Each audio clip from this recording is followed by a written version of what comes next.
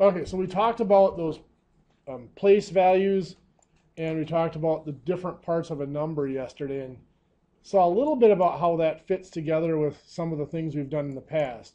So to start off today, I want to take a look at how that all ties together with some of the larger operations or larger procedures that we've all seen in math, dealing with larger numbers. We saw yesterday that we can have numbers like, 364, and the fact that that's just an abbreviation of the true number. The true number, or the full form of that number, looks like this: 3 hundreds and 6 tens and 4 ones.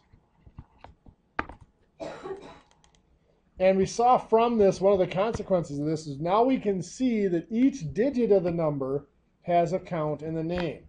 This is not just a 3, it's 3 hundreds. Not just a 6, it's 6 tens. And so those rules that we learned yesterday for the count in the name in our operations apply to these larger numbers through that form, through that place value. And if you recall, when we add numbers or subtract numbers, we can only combine things that have the same name. And when we do that, we combine the counts and we keep the same name. When we multiplied, we don't have to have the same name, and we combine counts and we also combine the names. So let's do an addition example here. Let's say I'm going to add to this 425. So I'm going to write that out in its long form too. 4 hundreds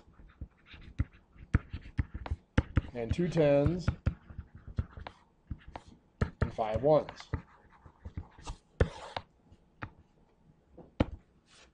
Now, one thing that's always been pounded into us when we add or subtract multiple digit numbers is even told you have to line up the columns, right?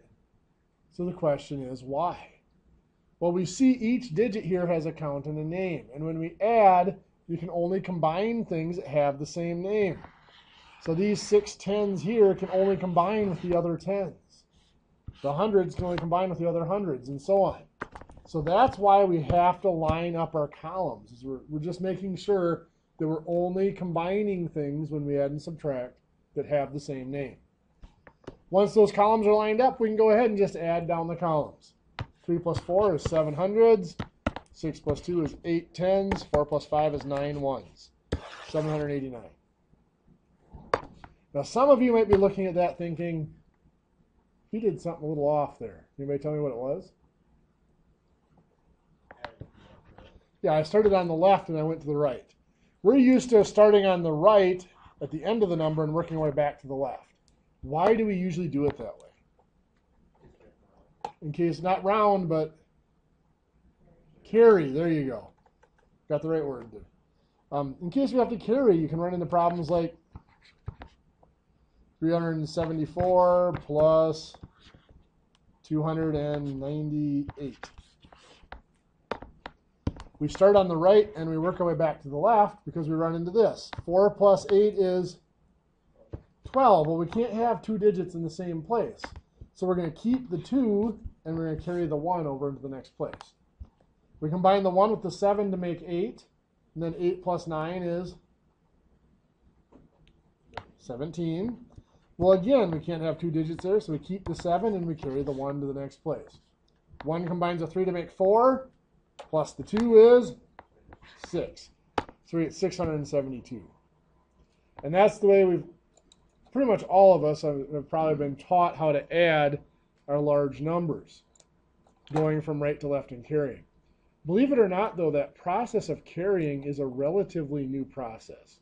Now, by relatively new, I mean 150 to 200 years old. Before that process, one of the possible ways this might have been added would look like this. Now, you don't have to write this down. I'm never going to force you to do it this way. I'll explain why I'm showing you this in just a minute. So same problem, but we could have gone 3 plus 2 is 5. 7 plus 9 is 16, so 6 drop the 1. 4 plus 8 is 12, so 2 drop the 1. You get the same answer. Notice it's a little bit longer, takes a little more space. But the point of me showing you that is I'm not trying to change how you add. But it's just to make a point where we're so used to being told that there's only one right way to do math. Well, there's only one right answer, but there are several different processes and procedures you can take to get to that answer. Try to tell that to Whit, Cameron. Yeah. I've used to do some workshops for high school teachers, and I kind of stopped because they're kind of tied down to whatever textbook they're using in most cases. I went from homeschool to... Yeah, my attitude, the reason I show you this is you may have a different way of doing it, and if it makes sense to you and it's something you remember, my goal is for you to learn something that you're going to remember for the rest of your life. Not memorize the way I want you to do it and then forget it in 2 weeks after you spit it out on a test. So, I mean, you may come up with a totally different way of doing things that work. As long as it's something you remember, that's all I care about. Like I said, I'm not trying to change your way. I just want you to see that there are different things.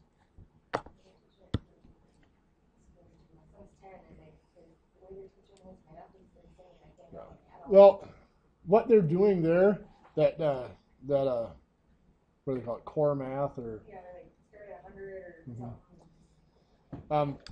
I don't want to get into a big political discussion about it. And I'm not going to bash the curriculum. Most people would just flat out bash the curriculum, but it's actually a very, very good curriculum. The problem is they're forcing it and they're not training the teachers correctly. You'll see me do some very long calculations in my head up here. And the reason for that is math is all about patterns. Once you start to see those patterns, the calculations are really simple. So what that core math or whatever it is, or common core math, that's the word I was looking for. What that is they're trying to teach them to see those patterns and do those patterns. The problem that they're coming to is they're picking a pattern. They're trying to force each kid to see that same pattern and do that pattern. And they're not teaching the pattern to the teacher, so the teacher doesn't know the pattern. So all the teacher is doing is looking at an example in the textbook and telling the kids, okay, you got to do this, this, and this. And nobody's really explaining why you're doing it. They just do this, this, and this. Like a problem like this, one of the things you could have done is you could have made this 300, right? Because that's plus 2, right? Well, 374 plus 300 is 674, and then take the 2 away. Yeah, that's great at math. Mm-hmm. But yeah, And that's one of the types of things they would show you. Well, they're not saying why. Well, the reason is if I'm estimating this and that, and this is one of the things I would do if I'm calculating in my head. That's almost 300. I'd just add 300 and back off by 2 because it's 2 less. But they're not telling them that this isn't an actual process. It's a way of estimating and a way of working with a pattern. And sure. How do you get that? Explain that to me. And the problem is most of the teachers that are trying to teach the curriculum don't get that either. And the other problem is you could look at a pattern and we could both look at the same problem and see a totally different pattern. So trying to force you to do the pattern that I see is just going to confuse you because that's not the way. Everybody's mind works differently. One of the other ways you could have done this is, okay, this is less than 2. I'm going to take 2 away from that, make it 372, and then add the 300 to it. I get the same answer, but it's a slightly different pattern. And that's the problem with that Common Core math is they're trying, first of all, the teachers don't understand what they're trying to teach in many cases, and it's not their fault. I think it's ridiculous and this is my one political statement on the K-12 educational system. I think it's ridiculous from grades kindergarten through 4th or 5th grade to expect one teacher to be an expert in every topic. They can't do it. That'd be like asking me to teach your speech class or your written communications class. I could teach it, but I do a horrible job. You know, and I'm not saying they're doing a horrible job. It's just they can't be an expert in everything. So yeah, that's my political statement. But I understand your frustration there. It's a very good idea, just implemented extremely poorly. Yeah. Like I said, once you get to see those patterns, the calculations are easy. But you can't force it. You have to work with the numbers enough that the patterns become apparent to you, and your patterns become apparent to you, and not, okay, here's a pattern, you're going to learn this pattern, you're going to use this pattern. It doesn't work. Yeah. Okay, I'll shut up now. I'll get off my soapbox. So anyway, I'm a realist. I also realize you guys have calculators, and you're going to use them. I mean, a 3-digit addition is not something many people would do by hand unless they're forced to. I think there's one quiz that we do in here where I ask you to do the first 6 problems without a calculator, and after that you'll use a calculator for everything in here. But anyway, if you're going to put this in the calculator, the one thing I would ask is you at least do this. Is you look at this and say, okay, this is close to 400. This is close to 300. 4 and 3 makes about 7, so I'm expecting an answer close to 700. So if I punch this in the calculator, if I get 672, that's reasonable to me. I know that that sounds about right. The reason I stress that, and the reason it's very important to me, like for me, I've got these kind of fat fingers, and when I'm using a calculator, it's not uncommon for something like this to happen to me. 374 plus 298. What went wrong there? You get the 9. The 9 didn't register when I hit it. I missed it. But if I'm not paying attention, I punch it in the calculator, it spits out 402, I write that down, and I go on with life, and well, I pay for it later because something goes wrong because my answer is incorrect. I used to be a structural engineer before I came here, so an issue like that can cause a lot of big problems. Or the other thing that sometimes goes wrong is you can do 374 plus 298. What happened there? I've done that before. Hit the 9 twice, or you hit an extra key, you went to hit the 8, and I hit the 9 again. You get an extra digit in there. Well, again, 3372, that's what the calculator said, it must be right. I write it down and go on. Just by looking at the numbers and just getting an idea in your head of what you're expecting before you punch in the calculator, stop some of those. I mean, it's not going to guarantee it's right. I mean, I can still hit a wrong key and it comes up with something close to what it should be, but it avoids some of the really, really bad mistakes. Now, just like we were saying with that Common Core math here, I didn't show you this estimate because I want you to all estimate it this way.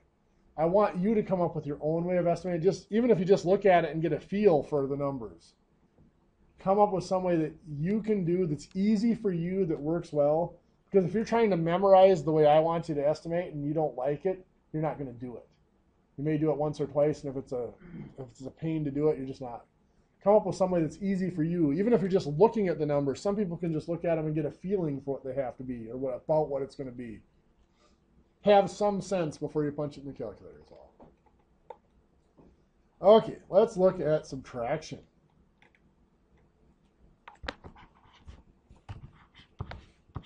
Let's do something like 576 minus 251. Now I could write these all out in their long form again, but I think you guys get the point that when we add or subtract, we have to line up those columns because we can only combine digits that have the same place value. So I'm not going to bother doing that this time around. Once we have them lined up, just like addition, we can go ahead and just subtract down the columns. 5 minus 2 is 3, 7 minus 5 is 2, 6 minus 1 is 5. What did I do again? Yeah, I went left to right, and we're used to going right to left. When we subtract, we go right to left in case we have to. Not carrying with subtraction, but same concept. Borrowing, yeah. Same idea. So we have 625 minus 397. We are used to starting on the right and going backwards to the left because we run into this. 5 minus 7 can't be done, so what do? Borrow from the 2. That becomes a 1, and this is a 15. Now, some of you are probably taught just put the 1 in front of the 5. That's fine as well. 15 minus 7 is 8. 1 minus 9 can't be done, so we have to borrow from the 6. That's 5, and now this is 11. 11 minus 9, 2. 5 minus 3 is 2. So 228. Now, again, there are other ways of doing this. Before borrowing became popular, one of the ways this would have been done, or could have been done, 6 minus 3 is 3. 2 minus 9 can't be done, so we take from the 3, and this is a 2, a 12. 12 minus 9 is 3. 5 minus 7 can't be done, take from the 3, it's a 2. This is a 15. 15 minus 7 is 8, so 228. Again, I'm not trying to change how you do things, just to show you that there are other ways. Again, I realize the calculators are there, they're going to get used. But I'd at least hope you look at this and say, okay, that's close to 600, that's close to 400, subtracting to get something around 200. So 228 is in the right ballpark, it makes sense. One note I will make about the estimates I do. I mean, the problems I've done with addition and subtraction so far, the estimating was fairly easy with the way I do it. I mean, you guys might come up with a different method because they have the same number of digits. You know, if I'm trying to combine estimates that look like this,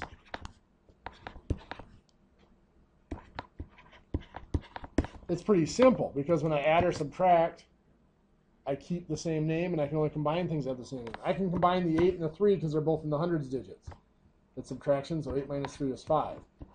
Then I just bring down the zeros because I keep the same name when I add or subtract. But if I had something like this,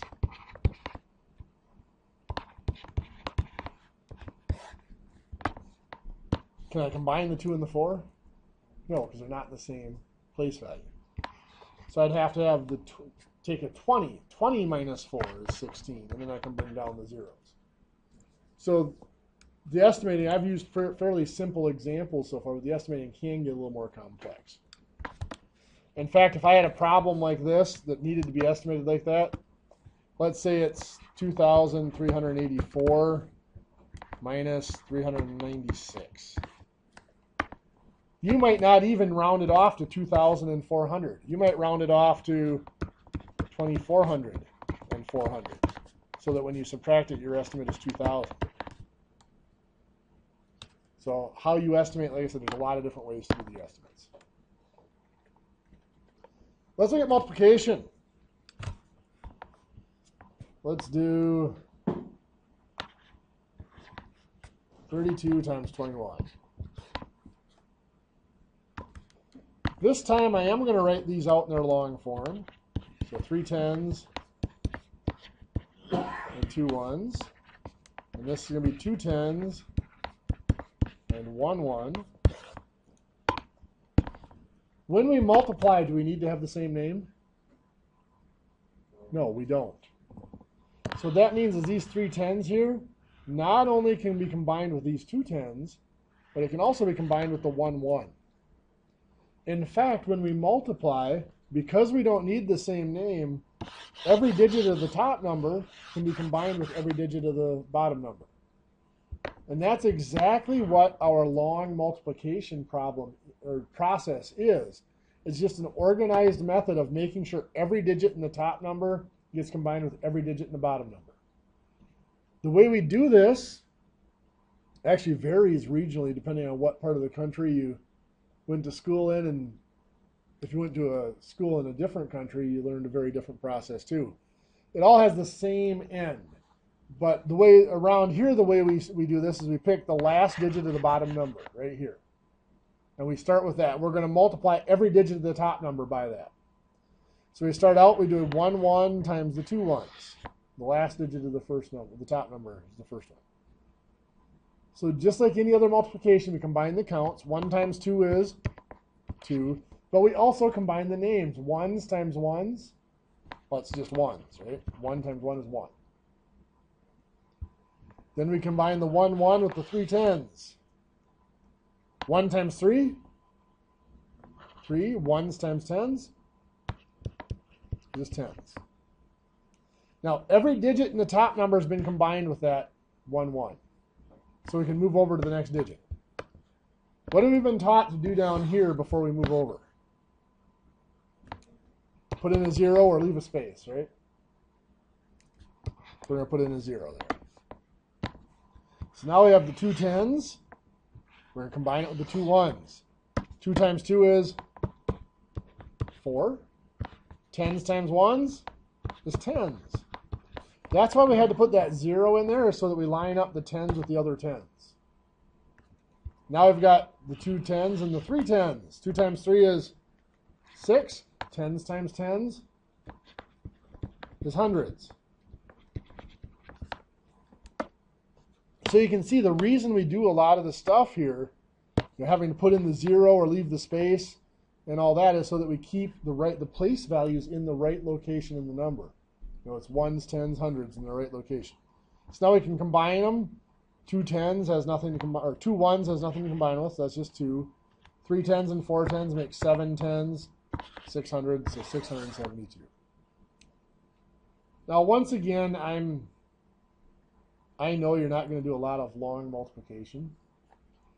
So at very least, I'm hoping that before you punch the calculator, you're looking at that as 32 is about 30, 21 is about 20, 2 times 3 is 6, tens times tens is hundreds. You're hoping for an answer close to 600. 672 is reasonable. A note on that estimate there, by the way. When we added or subtracted, we keep the same names. We just had to bring the zeros down. When we multiply, we combine the names. So tens times tens had to become hundreds. The shortcut for doing that is to just combine the zeros. You have 1, 2 zeros, you have 2 zeros in your answer. So if I'm estimating something like 20,000 times 400, I can do 2 times 4 is 8, then I have 1, 2, 3, 4, 5, 6 zeros. Getting 8 million. Make sense? Only thing to be careful for is something like this.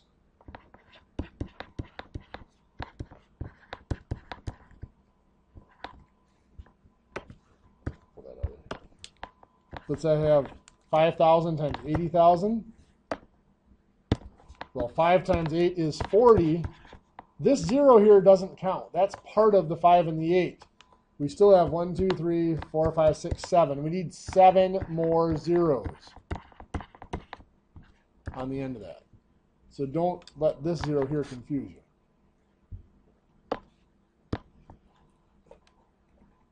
Now, if we're estimating the other way, by the way, division, let's say we had 80,000 divided by 400. When we multiplied, we combined the zeros, we counted them up, and we had the total zeros. When we divide, you can think of it as subtracting the zeros or canceling the zeros. We're dividing by a number with 2 zeros, so I'm going to cancel 2 zeros off of the first number. So now it's just 8 divided by 4 is 2, and we have the 2 zeros left. 200 is our estimate. If we run into something like this,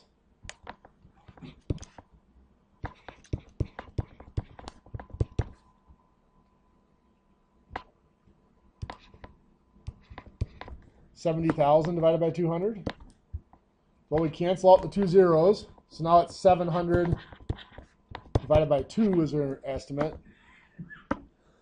Obviously, 7 doesn't divide neatly by 2. So the way you estimate this, there's a couple ways. The way I do it is this. If the 7 doesn't divide by 2, I'll take a 0 with it. I'll take 70 divided by 2, which is just 35, and then we have the 1 0 left.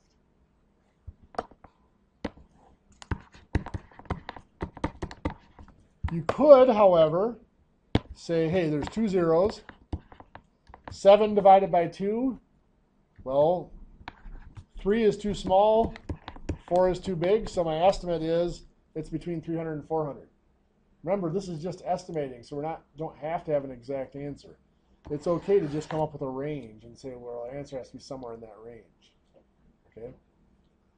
My point again is, the way you estimate, each of you might have a different way of estimating. Come up with something that you can do and that you will do. Okay, before we talk about division, I want to point out some things about multiplication. Just kind of do we did the process along multiplication, but we didn't really define what multiplying was. It kind of depended on your knowledge of the multiplication facts.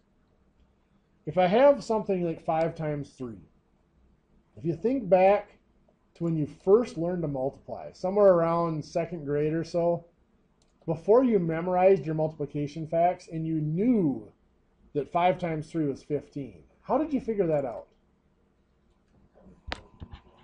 Yeah, 5 plus 5 plus 5. You did repeated addition. 5 times 3 means you're taking the 5 3 times. So multiplication, the literal definition of multiplication is repeated addition. Well, I made a big deal yesterday about multiplication and division being the same, just one's going forward, one's going in reverse. So if multiplication is defined as repeating addition, division can be defined as repeated subtraction. 24 divided by 8 can be looked at like this. If I take 24 and I subtract 8, I get 16. Subtract 8 again, I get 8. Subtract 8 again, I get 0.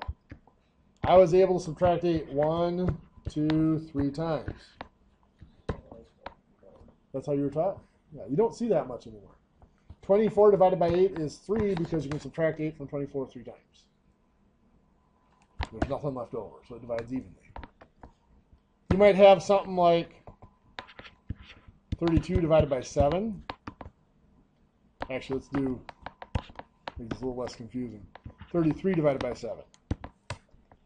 So 33 minus 7 is 26. Subtract 7 again gives me 19. Subtract 7 gives me 12. Subtract 7 again, 5. Can't subtract 7 again, or unless I want to go negative. So I subtracted 1, 2, 3, 4 times. So 33 divided by 7 is 4. And there's 5 left over, so the remainder of 5. If we have things like that, if you want it written out like that, I was told, like you put it almost in a power, like 4 small r for the remainder of 5. Yeah, you can do it. I mean, I'm most likely, I usually won't ask you to write out remainders. But yeah, any way you write it, as long as it's clear what it is, it's fine. I'm not really picky about your forms. Now, this is one thing. There are going to be times where having a remainder is more desirable than having it as a fraction or a decimal. That's one thing your calculator doesn't do for you is a remainder. If you divide that out in your calculator, 33 divided by 7 is going to give you something like 4.714286 approximately. How do you convert that into a remainder? Well, that's one of the things we'll look at when we do fractions. Actually, fractions is one of the applications where the remainder is more useful than the decimal. So we'll look at how you do that when we get there. So anyway, we've talked about, we've defined now division as being repeated subtraction. Let's look at our process of long division and see how that fits in. So let's say I take something like 68,586. And I'm going to divide by 21. Well, despite what I just said, I am not about to start subtracting 21 from 68,000. We'd be here for a while. But if I look, let's look at a simpler example. Let's look at something like if I'm dividing like 27 divided by 2. Rather than start again and subtracting 2 from 27, I could subtract 20 from 27. What did I just do there? Well, I just took a bundle of 10 2s and subtracted them all at once. I know 20 is 10 2s, so I just subtracted it 10 times, and now I can go from there. Does that make sense? Okay. No? All long division is an organized method of subtracting that number in large bunches. So instead of subtracting 21, I'm going to try to subtract 1,000 or 10,000 21s all at once, and then keep track of it. Now, what I'm about to do here, you don't have to write down, because I'm never going to ask you to do it this way, but it's going to show you where our process of long division comes from. So I just said I'm going to try to subtract big bundles of 21s. Well, how do I know how big of a bundle? Well, that starts with the number I'm dividing here, and that's the 68,000. What's the place value of this first digit? 10,000, right?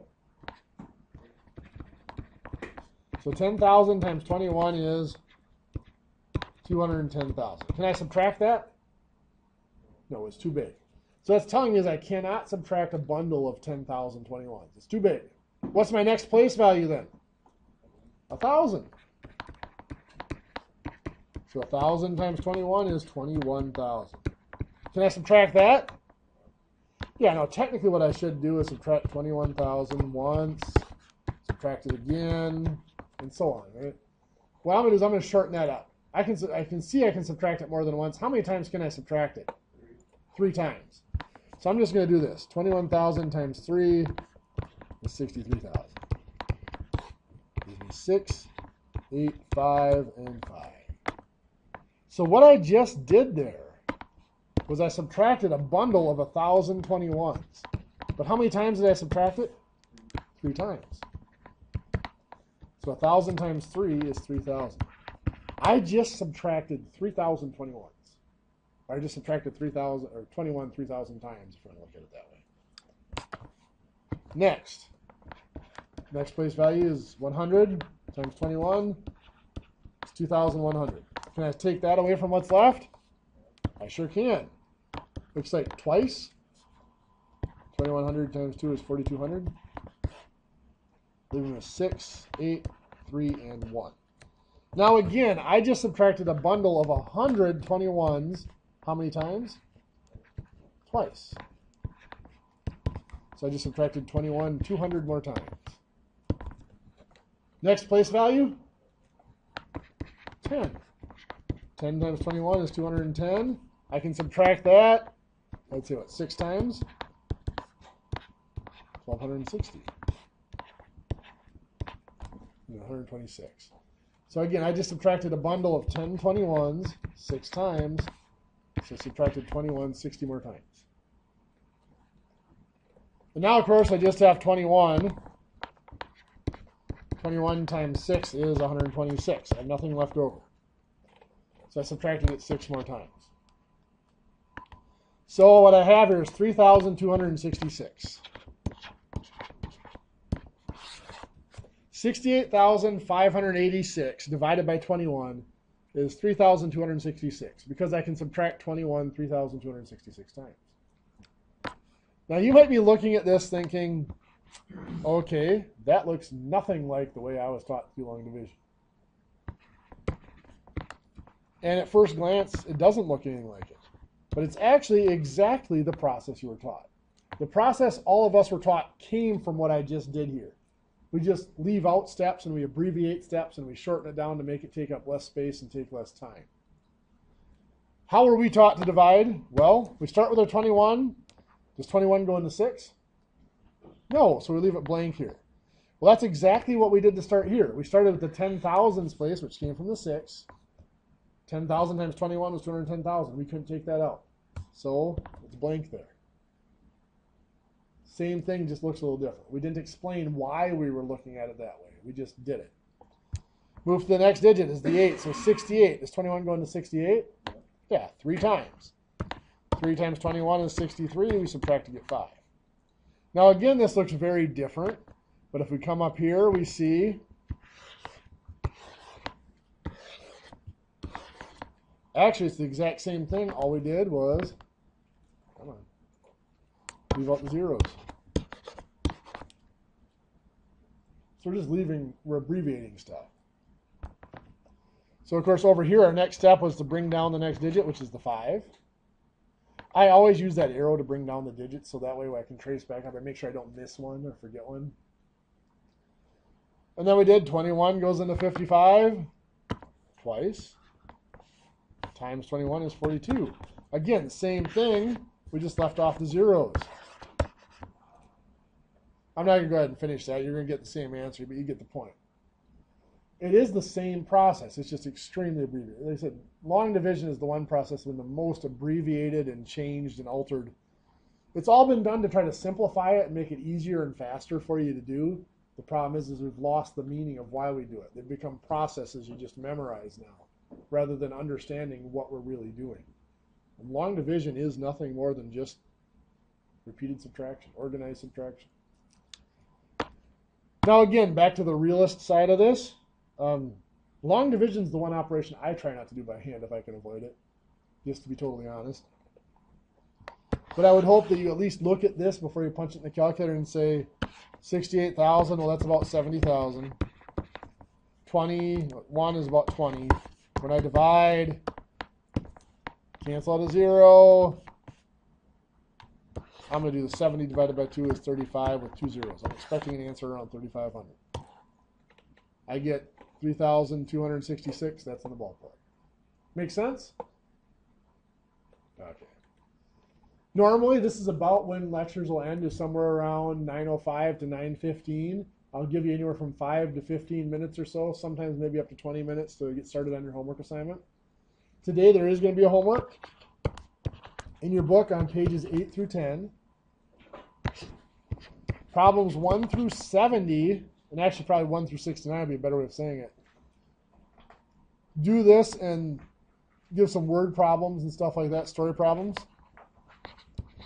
I have you only do the odd numbered problems for a couple of reasons. One is to shorten it a little bit for you so you don't have 70 problems to do. 2 is in about 3 minutes I'm going to hand out a packet that has the solutions to all the odd numbered problems in your textbook. Remember I said I don't collect your homework, so I'll give you the solution so you can check your own answers. Again, because I don't check it, I want you to know you're doing it right. But also, I'd rather have you do a couple of problems and check your answer and make sure you're doing it correctly than I don't want you to do a whole assignment and then realize you've done it wrong and now you've developed a bad habit.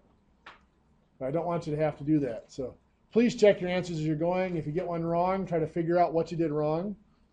If you can't figure out what you did wrong, that's where we'll start class tomorrow, is you can ask me to go through it and help you figure it out. Kind of a side note, I know I mentioned it yesterday, but especially these first few assignments, the first few problems are pretty easy. If you do the first couple of problems, they seem extremely easy, feel free to skip ahead a few problems and do the more difficult ones. Like I said yesterday, I don't want you doing busy work on stuff you already know how to do. Do enough that you're comfortable, that you know that if there happens to be a quiz tomorrow when you come into class, you're comfortable taking it.